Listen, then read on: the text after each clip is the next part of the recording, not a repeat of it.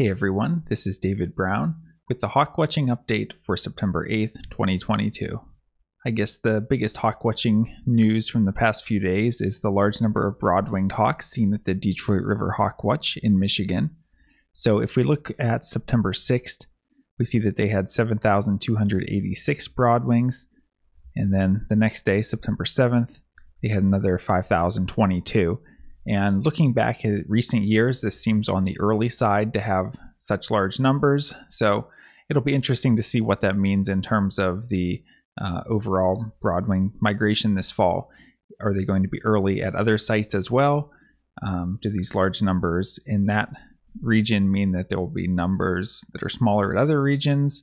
Or is it a sign of anything, or is it just that the weather patterns worked out that it was convenient for the broadwings to make it farther south faster? So I don't really have any explanations. Maybe you can leave your theories in the comments, but definitely big numbers happening at Detroit River.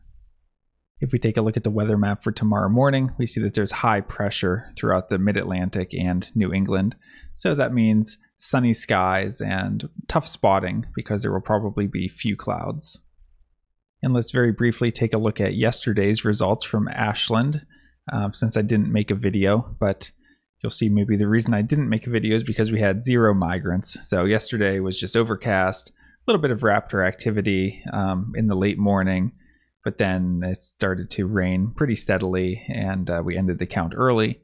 I think the one highlight though was we did have our first 2 common ravens of the season, which is a species that used to not be seen at all in Delaware, and now over the past 5 years or so have become more common, and it's kind of a treat to see them at the Hawk Watch. So always appreciate the first raven sightings of the year.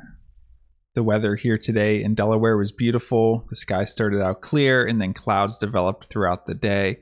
Winds were light from the northeast and temperatures were comfortable, occasionally warm when the sun was out and occasionally cool when clouds were in front of the sun, but overall just a really beautiful day.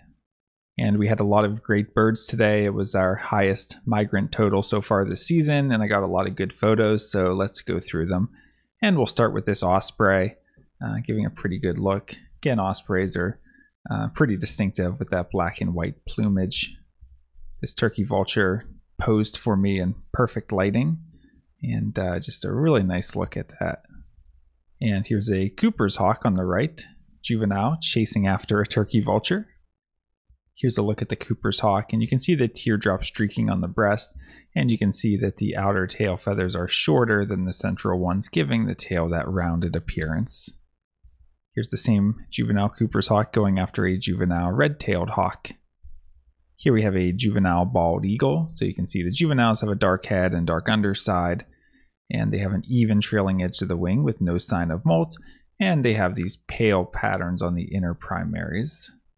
Here we have an American kestrel, one of 5 that we saw today. And here we have a flock of geese that normally wouldn't be that exciting, but this was actually the first geese we've had all season. So definitely as you get into October and November, we see the huge migrating skeins of geese, but these were the first I've seen this season, so got to start somewhere. Here's an osprey migrating high overhead, and it's just that classic osprey glide shape, really angular wings, and just a really neat thing when you're scanning and you get your binoculars on it. No matter how high they are, you can kind of, even if you can't really see the shape, you still sense that it's an osprey. Here we have a small flock of bobolinks that flew over. Very nice to see those and to hear them. And here we have a flock of cedar waxwings, and cedar waxwings and bobolinks can look very similar in flight, so sometimes we have to be careful just because they're kind of a similar size and color. Here we have another bald eagle, and to me this one looks like maybe an older immature. Here's kind of an interesting bird. So this is a juvenile turkey vulture, but take a look at the wingtip here. We see that the outer 3 feathers are completely like pure white.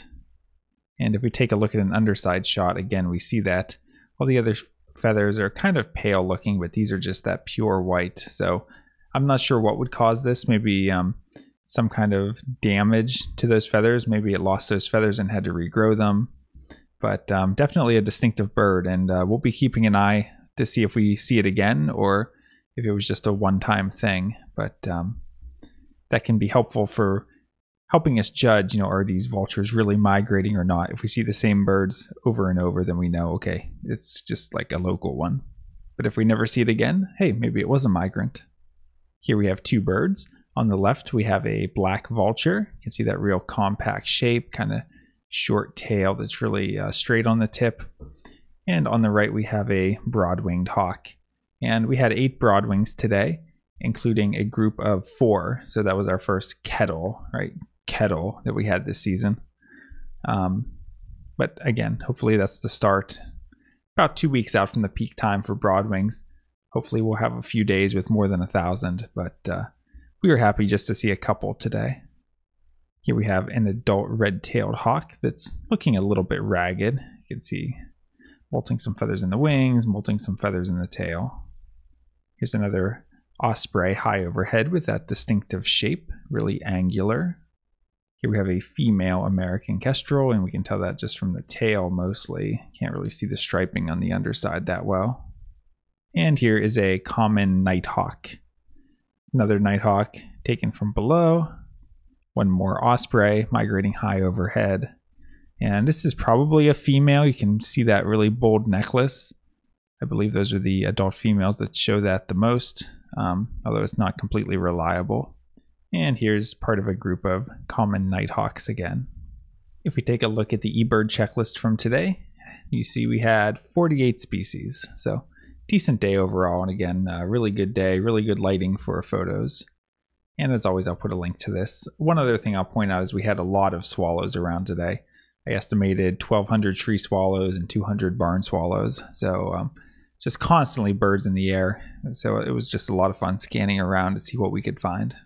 And if we take a look at the hawk count report for our migrant raptor totals, today we had a total of 14 osprey, 9 bald eagles, 2 northern harriers, 2 Cooper's hawks, 2 red-shouldered hawks, 8 broad-winged hawks, 2 red-tailed hawks, and 5 American kestrels, for a total of 44 migrants.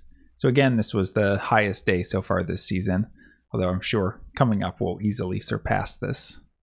And taking a look at the forecast, again on the weather map we saw that there's high pressure over the region, so tomorrow is looking to be mainly sunny with the high in the low to mid 80s, winds east-northeast at 5 to 10 miles per hour. So pretty similar today, but maybe a few less clouds that will make it more difficult for spotting, but should be just a really nice day to be out at the Hawkwatch.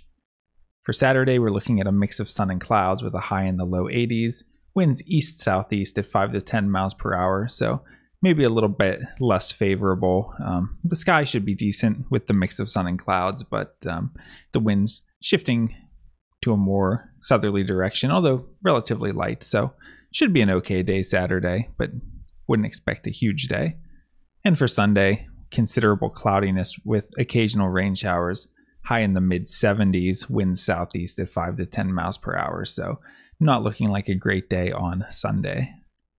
All right, it's an exciting time of year as we see some hawkwatches start to get really big numbers, and we know that the big numbers will be coming to the rest of us here in the next few weeks. So I hope you're able to get out at a hawkwatch either this weekend or sometime soon. From Lyco Birds, this is David Brown. Thanks for watching.